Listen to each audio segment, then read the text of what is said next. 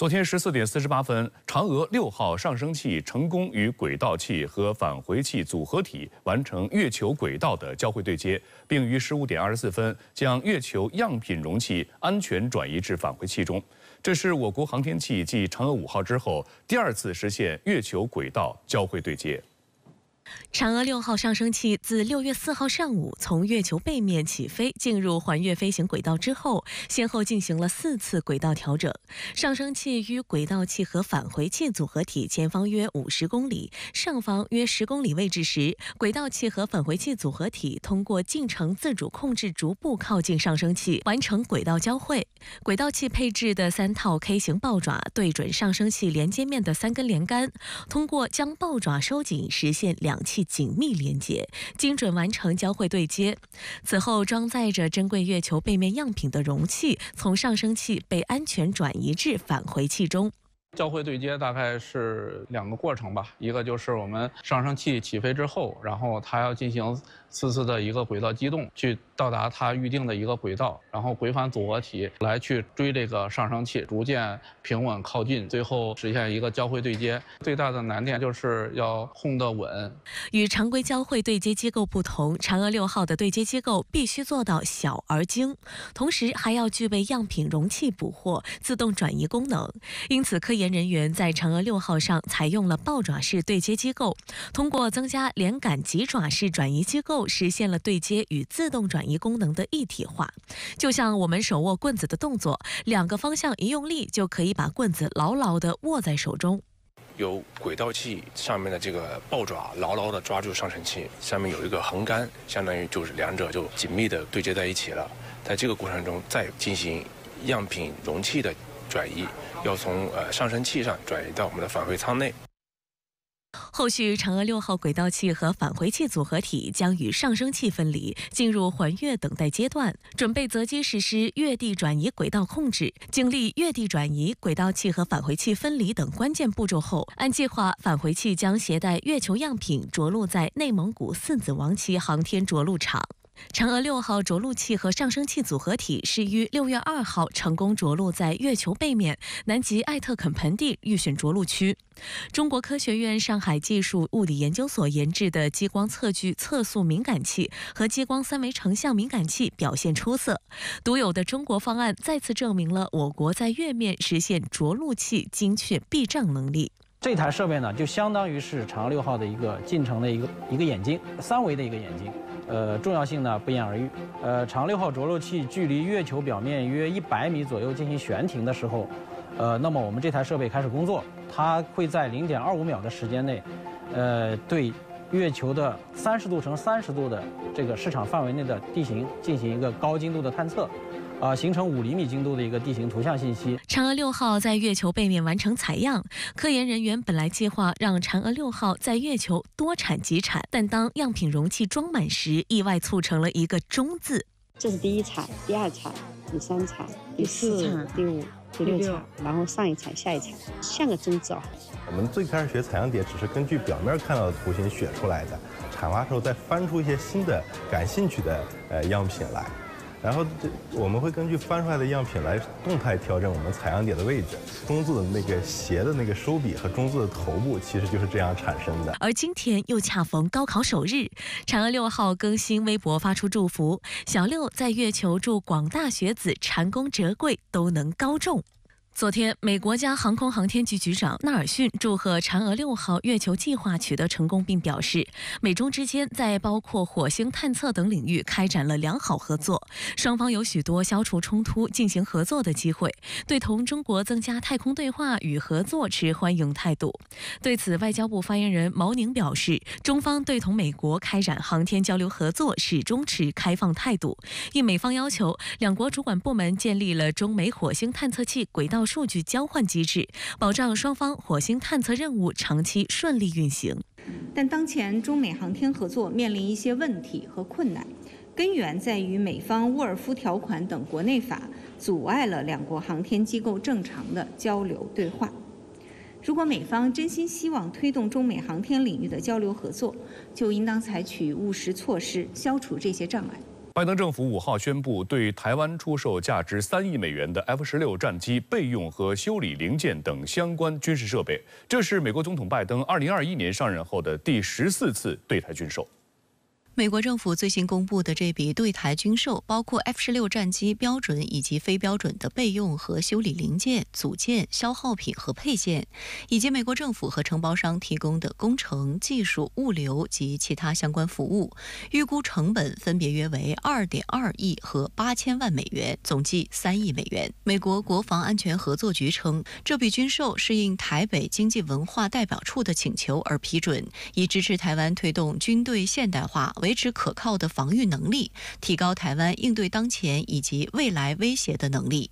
据悉，美国国防安全合作局已在当天通知国会，军售有望在1个月后正式生效。深圳卫视注意到，拜登政府上台以来，美国国防安全合作局已经批准了14笔对台军售，加上最近这笔3亿美元的订单，总金额已超过51亿美元。这些对台军售都是以所谓台北经济文化代表处提出请求，国防安全合作局批准并通知国会拨款的方式达成。 最新的这笔军售主要服务于更新以及维护台湾地区现有的 F-16战机。台湾地区拥有140架 F-16A/B 战机。2020年，台湾又以凤翔专案向美国加购66架全新的 F-16V。不过，这一笔订单要到2026年才会全部交付。去年8月，美国还公布了一份价值5亿美元的军售案，向台湾出售可用于 F-16战机的红外搜索与跟踪传感器。台外事以及防务部门则是第一时间对美方表达了所谓感谢。台防务部门新任负责人顾立雄6号在立法机构表示，台海和平稳定是全球安全与繁荣不可或缺的要素。台湾首要的是强化自我防卫能力，加入美国印太战略，形成有效嚇阻的一环。 这是顾立雄上任后首次前往立法机构进行业务报告并接受备询。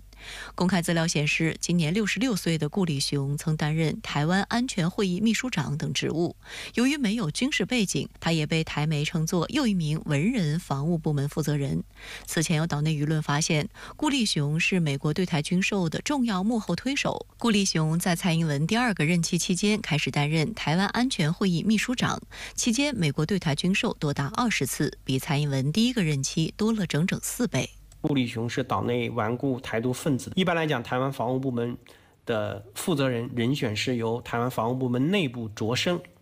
但是呢，顾立雄的任命是一个典型的赖清德权力抑制的一个结果，所以各界高度关注他未来会实质做什么。 顾立雄在接任防务部门负责人后，就立刻遇上解放军联合利剑204A 围台演习。被询时，顾立雄也被问及，面对当前紧张局势，是否像前任邱国正那样睡不着？失眠过吗？也会因为严峻的情势睡不着觉吗？我想我的睡眠品质很好。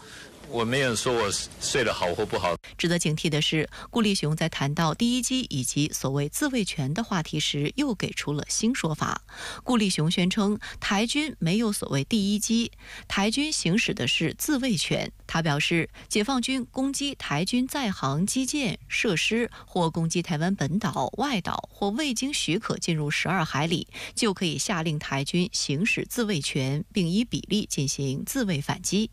今年3月，台时任防务部门负责人邱国正声称，以往认定大陆第一机是指开炮、开枪，但台军早已更改第一机界定，只要解放军实体航空器逾越界限，台军就视为第一机予以反制。不过，当时就有岛内舆论批评，这种行为增加了两岸误判的风险，对台湾造成严重后果。国防部也表示，大陆绝不会给台独势力留下任何空间。美国总统拜登已经抵达法国，开启任内新一轮访欧行程。不过，他人在欧洲，仍不忘与特朗普隔空互呛。值得一提的是，尽管拜登和特朗普此前都以所谓国家安全风险为由打压 TikTok， 但在紧迫的选情面前 ，TikTok 仍然成为两人争夺舆论、抢夺年轻人选票的新战场，尽显美式双标。据法新社报道，美国总统拜登5号抵达巴黎，开始对法国进行国事访问。然而，在美国大选日益临近之际，外访欧洲的拜登依然不忘拉踩对手特朗普。法媒透露，拜登在法国的日程安排显示，他希望尽可能与特朗普区分开来的愿望。据悉，拜登将在埃纳省贝洛林院的美军公墓敬献花圈，向在第一次世界大战中阵亡的士兵致敬。而在2018年，时任美国总统特朗普曾放弃前往该地，给出的官方理由是天气不好。拜登在出访前接受美国《时代》杂志采访时宣称：“我与他的愿景截然不同，特朗普只想放弃这些联盟，并补充说，美国安全的主要原因就是我们的联盟。”拜登这段时间以来，他的这个对欧洲的访问，以及在俄乌冲突问题上的表态，其实就是想要挽回目前的颓势啊。那么越是临近大选，那么可能这个战场的形势就会在更大程度上影响美国的大选啊。那么所以拜登政府现在呢，显得有点焦虑。之所以出访欧洲还要惦记特朗普，是因为目前拜登民调告急。易普索民意调查显示，美国前总统特朗普因封口费案被定罪后，寻求连任的美国总统拜登在11月总统选举调查中，仅以2个百分点的微弱优势领先共和党挑战者特朗普。现在距离美国总统选举还有5个月，拜登领先2个百分点的调查结果属于误差范围，大部分参与调查者仍保持观望态度。反观特朗普，封口费案被定罪，引发了特朗普部分支持者的同情心理。特朗普筹款网站一度被挤崩。特朗普竞选团队称，判决宣布后的1天内便筹集了5300万美元。共和党的超级富豪们纷纷捐款支持他。以色列裔美国赌业大亨米利亚姆·阿德尔森预计将在本周宣布向特朗普的竞选活动提供数百万美元的资助。Ken Vogel also does this for a living. He says in 2 decades covering campaign money, I've never seen anything like this. The Trump campaign says it raised the $34 million in the less than one day since the verdict comes out, with 29.7% of donors being at the WinRed platform. 此前被美国政府勒令不卖就禁的短视频应用程序 TikTok 近期成为拜登和特朗普争夺舆论的新战场。当地时间6月1日晚间，特朗普开设了 TikTok 认证账号，并发布了第一段时长13秒的视频内容。开号不到4个小时，特朗普的粉丝数就突破40万，而在短短4天后，特朗普的粉丝量就激增到560万，首则视频也获590万点赞，6300万次观看量，足足是拜登首则视频观看量的6倍。早在今年2月就设立账号的拜登竞选团队，账号虽然已发布数百则视频，但只有36.1万粉丝和最高470万点赞。President is now on TikTok. It's my honor. Right?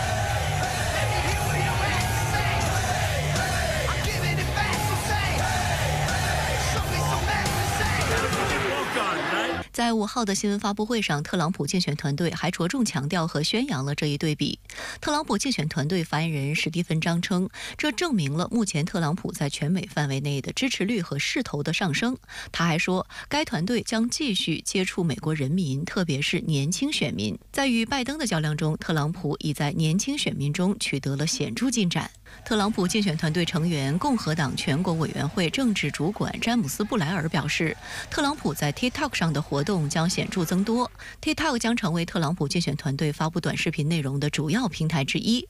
对于特朗普的拉踩行为，拜登竞选团队表示，他们将继续加强在社交媒体平台上的影响力。值得一提的是，特朗普在执政时期也曾屡次试图封禁 TikTok， 但并未成功。近期拜登政府对 TikTok 发难后，特朗普反而一改之前的态度，表示反对封杀 TikTok， 称禁令将会激怒美国的年轻人，并且便宜了 Facebook。 美媒指出，特朗普加入 TikTok 的举动与其过去的立场相去甚远。有评论指出，拜登和特朗普先后加入 TikTok， 表明尽管美国政客以国家安全风险为由对 TikTok 喊打喊杀，但为了争取年轻选民支持，说一套做一套，尽显美式双标。好，来关注俄乌局势。近日呢，乌克兰使用美元武器袭击俄罗斯境内一事引发轩然大波，令国际社会担忧俄乌冲突范围恐会扩大。6号正在芬兰访问的北约秘书长斯托尔滕贝格在记者会上表示，北约没有向乌克兰部署军事力量的计划。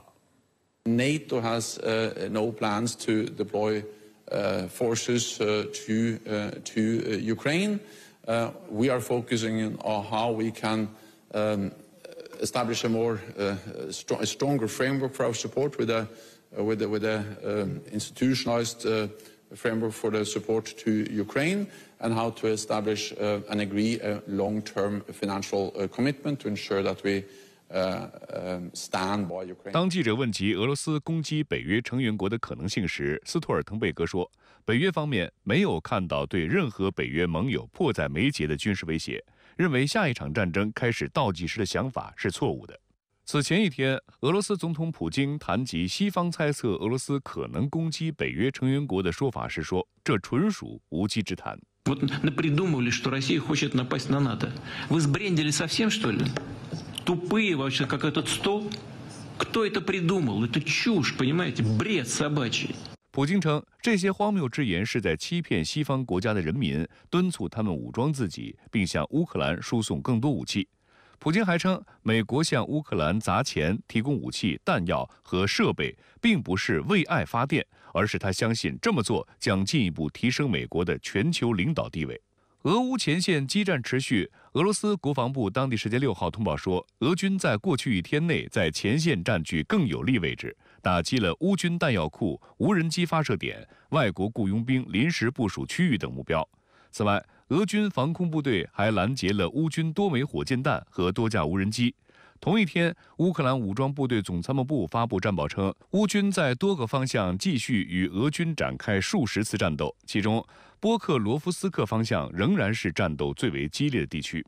俄罗斯卫星通讯社昨天发布的一段视频显示，俄军空降兵伊万诺夫合成旅防空部队官兵在顿巴斯卡索夫亚尔市战区使用银柳便携防空导弹击落了多架乌军恶婆无人机。美西方部分国家持续对乌克兰军援，拉长了这场冲突的时间。法国总统马克龙6号宣布，法国将和乌克兰启动新的合作，向乌克兰提供幻影2000战斗机，并从今年夏天开始在法国培训乌克兰飞行员。法国希望培训4500名乌克兰士兵。另一方面，近日有消息称，乌克兰使用美元武器袭击俄罗斯境内一事引发轩然大波。5号，普京在回答记者问题时表示，俄罗斯将考虑向世界其他地区提供远程武器，以回应美西方向乌克兰提供武器打击俄罗斯领土。隔天，俄罗斯联邦安全会议副主席梅德韦杰夫也指出，普京首次谈论将俄罗斯武器运往向乌克兰提供武器的国家的敌对势力的可能性，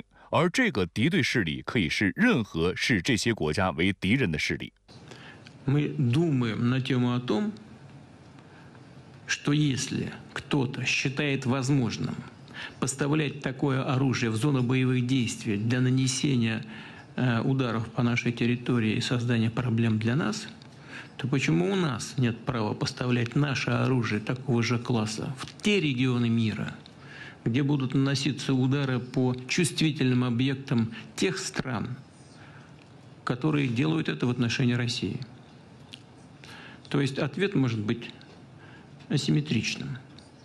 Мы над этим подумаем. 6号，美国总统拜登在法国诺曼底接受美国广播公司专访时，为自己辩解道：“他虽然授权美国武器打击俄乌边境地区，但并没有授权这些武器用来攻击莫斯科或克里姆林宫。” I know for years you've resisted the idea of American weapons being used for any sort of direct strike inside Russia. But we did witness this shift in recent days, authorizing American weapons for